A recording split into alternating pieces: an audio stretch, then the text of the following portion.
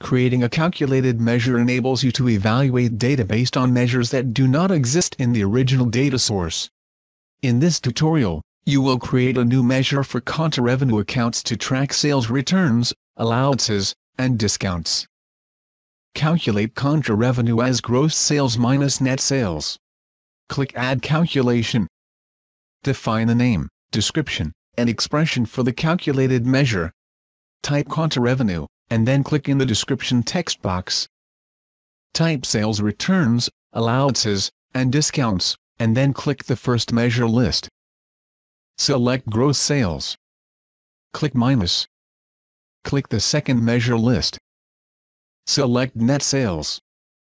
You can also indicate which way values should trend for the measure. Click the Trend is Good When list. Select Decreasing. Click OK. Display the new measure in the visualization panel. Click the Measure selector. Select the Contra Revenue checkbox. Click to close the Measure selector. Note that calculated measures do not persist beyond the current session, unless you create a bookmark for your exploration. You have successfully created a calculated measure. This is the end of the tutorial.